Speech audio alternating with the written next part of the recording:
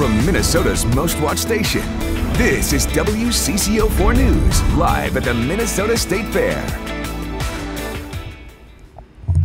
Hi, I'm Gina. And I'm Eric with your WCCO newscast live from the State Fair. We want to begin today at the haunted house where WCCO anchors Frank and Chris have gone in, but I have not made it out.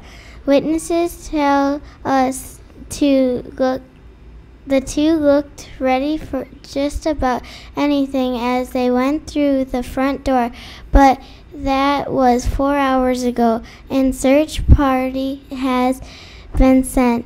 They heard Frank and Chris were screaming, but... That's fine. Keep going. Okay.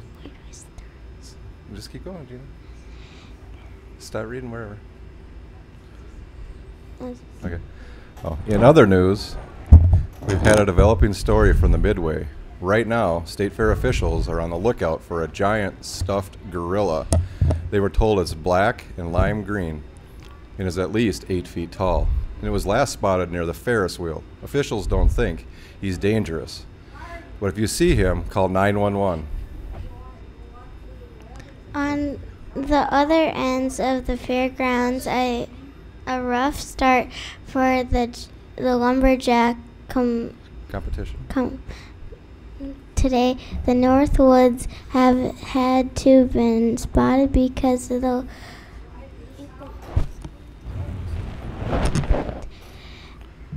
which made us wonder how much wood a woodchuck, if a woodchuck could chuck wood.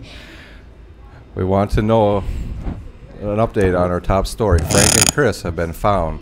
The pair were hiding in a coffin on the 3rd floor of the haunted house. They are thirsty and are shaken, but are expected to be okay. That's all we have for the time today. Thank you for watching WCCO-4 News.